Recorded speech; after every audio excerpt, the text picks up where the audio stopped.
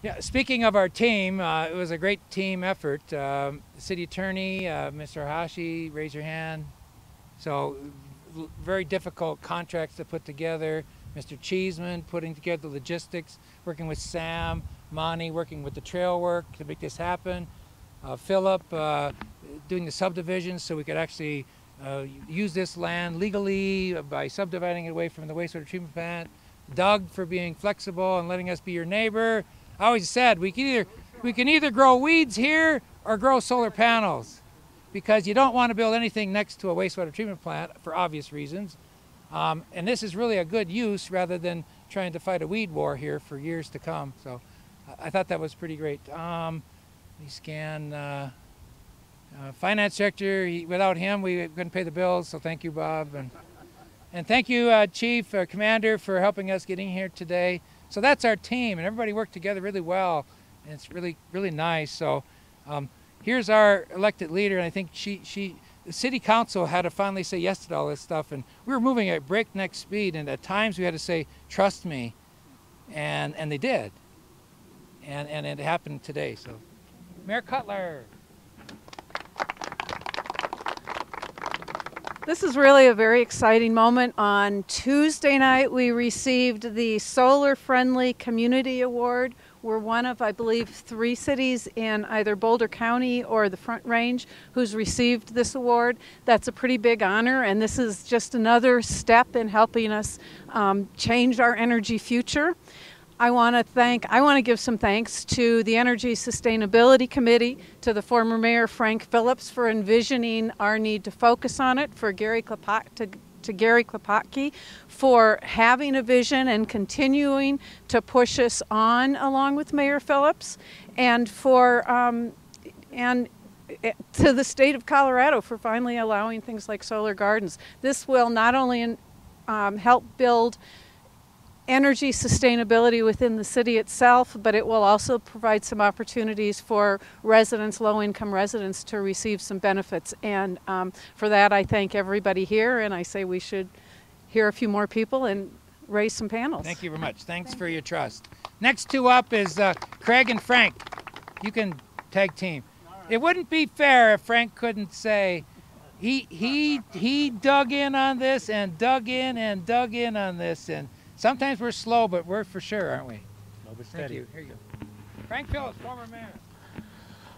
Thank you, everyone, for being here. Again, if you don't know who I am, Frank Phillips, former mayor and now just citizen of Lafayette. This is not the end, but the continuance of a dream that we started in 2007. That's when the city really said, you know, we really want to get into this because it makes sense not only for the environment, but for the future of the city. And we were probably one of the early adopters, if you will, and kind of bumbled our way through initially. But as we got better at it and realized there's some traction here, we moved as quickly as you could, and the results you can see all over the city. The solar panels on the rec center, on behind City Hall, on the police station. The efficiency programs we put into effect so that the city could save hundreds of thousands of dollars on our energy costs.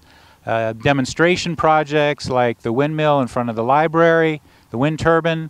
Again, we're not exactly in a wind alley, but you know, keeps people thinking about these things. So this is, again, a dream come true, but just a continuance of where the city is going. One of the last things that I did as mayor was sign the application to apply for the 1 megawatt that we wound up with, and I was actually very surprised we got that much, and very happy to see that.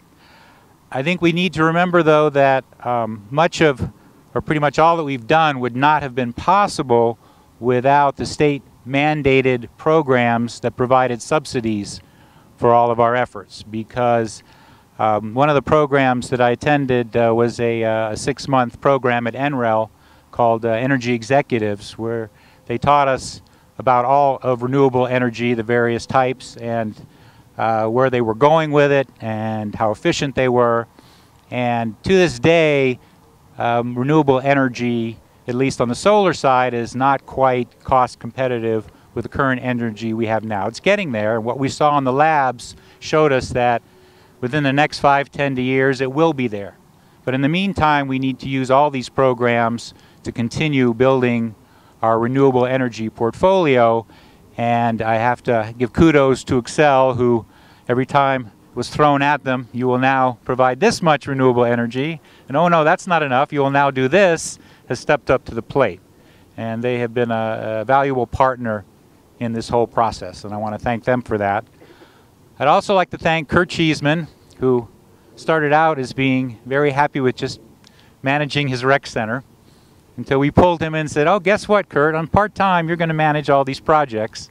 And every time Gary and I would put our heads together, Curt would flinch and go, uh-oh, here's another one coming.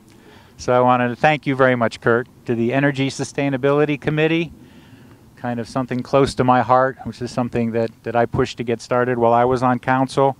It's a great group of people and keeps our eye on the ball.